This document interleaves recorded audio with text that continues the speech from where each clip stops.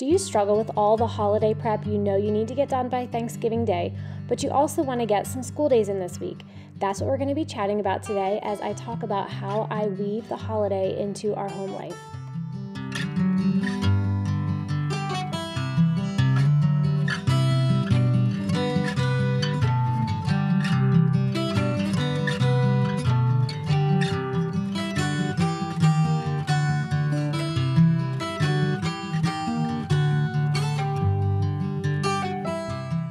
The Monday, Tuesday, and Wednesday before Thanksgiving, we typically do have school, but I am really laid back about it.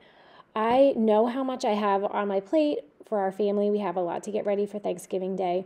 We're going to be hosting at our home this year, as well as going out to one family event and then also to a Friendsgiving. So there's a lot of prep that needs to happen. My older 3 kids are also in a personal finance class through our co-op.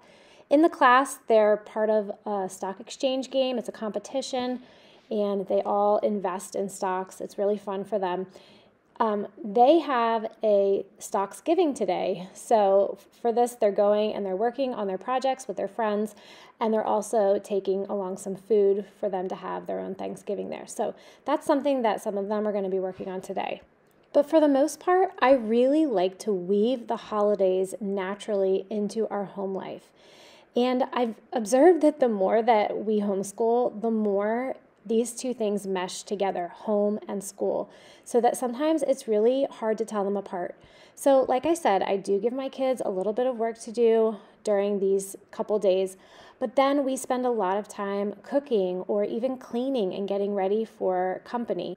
Typically during these days, I have them give me their checklist at the beginning of the day, and we decide what they're going to do and what they can leave off for the day. For many years, it was me in the kitchen just really working hard to get meals made, and all my little ones just underfoot, seeming like I could never get any of it done. But as my kids have gotten older, I'm so glad that I've allowed them and encouraged them to be a part of the work with me in the kitchen, because they really do help with all the Thanksgiving prep. All the things that need to be made, there's somebody that is there beside me, and a lot of them are making things on their own now, and it's really, really nice. I have a couple Thanksgiving traditions that I like to do every year, and one of them is reading Thanksgiving books to my kids. This one is The Thanksgiving Story by Alice Dalgliesh. Another one is one by Barbara and Dennis Rainey. I have these all on my blog, ourlifehomeschooling.com, if you search under the seasonal tab or if you search for Thanksgiving.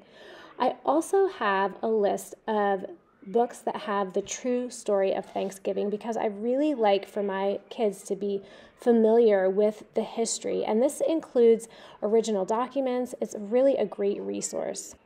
Another thing that we like to do with our kids is sing traditional Thanksgiving songs.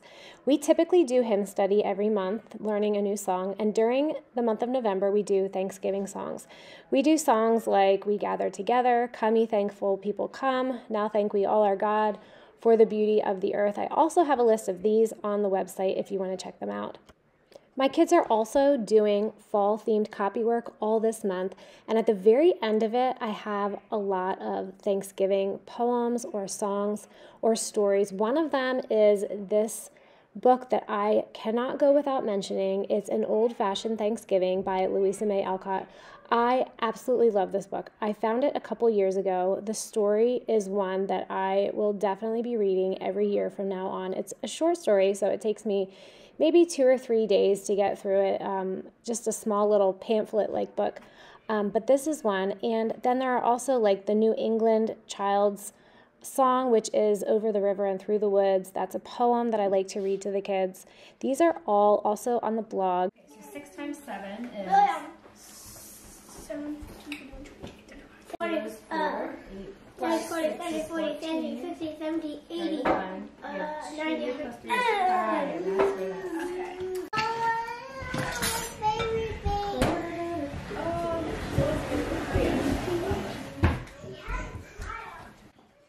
I consider a lot of the prep that we do for Thanksgiving Day to be part of our schoolwork. And if you hesitate to have this kind of relaxed approach about homeschooling, I challenge you to reconsider.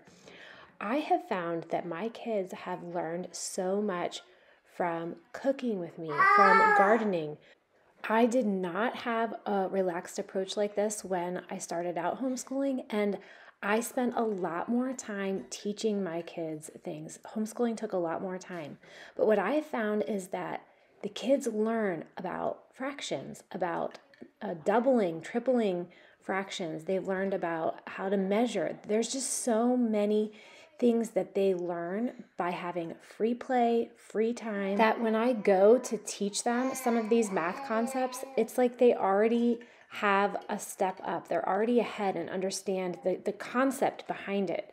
So being relaxed in this way is an advantage. Jenna and Brinley here are making some pumpkin knot rolls as well as some pumpkin pie for their Stocks-giving. And they are doing this pretty much all on their own. They follow recipe. By bringing kids into a lot of the normal work that we do in real life, they become so capable. For Christmas, I have my older girls do our family picture calendars, and it takes them a little bit of time, but they love doing it. Giving kids real problems to solve and letting them try some of the things that we do in the real world as adults, it helps them it gives them confidence. And I found that when I go to teach my kids things, it just takes a lot less time and they pick up on it so much more quickly. Back to weaving the holidays into our home life, I also will sometimes put some art and picture study around the house for them to study, specifically some pictures of Thanksgiving like Norman Rockwell's Freedom from Want portrait or The First Thanksgiving at Plymouth by Brownscombe and some others.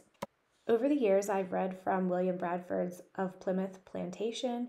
Last year, we read Landing of the Pilgrims by James Docherty. I love for them to be familiar with original documents like the Mayflower Compact and the treaties that was between Squanto and Massasoit. It's another reason that I teach cursive to my kids, because I want them to be able to read original documents, historical documents for themselves, especially because we're living in a time when history is being rewritten. Another thing that we'll be spending some time on today is getting the house back in order. Our oldest son is coming home from college, and we are so excited to spend the next couple days with him, just catching up on everything and just enjoying being together as a family. I really enjoy being in the kitchen with my kids now, but I will say that it's so much different than when my kids were all little. I remember feeling very frazzled a lot, and it was just hard for me to have little ones that always were either underfoot or wanted to help me. But now they love doing a lot of this work, and I don't have to ask them or cajole them. They're always asking, can I do this? Can I make this? Can I try this project? Whether it be in the kitchen or outside. My son really likes to do projects out in the garage. Right now he's working on a welding project. So I love that they are always busy finding things that interest them and ways to be productive and just new things to learn in the world around them.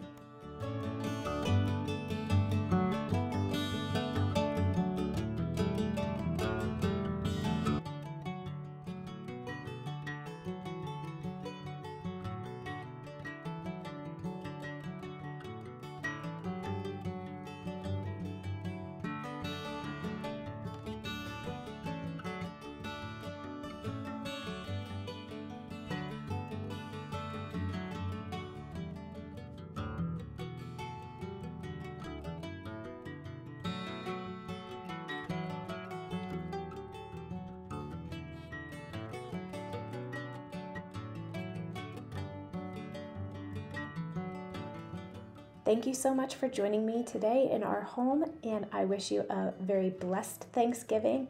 Please remember to like and subscribe. I make one video a week on homeschooling encouragement for everyday moms.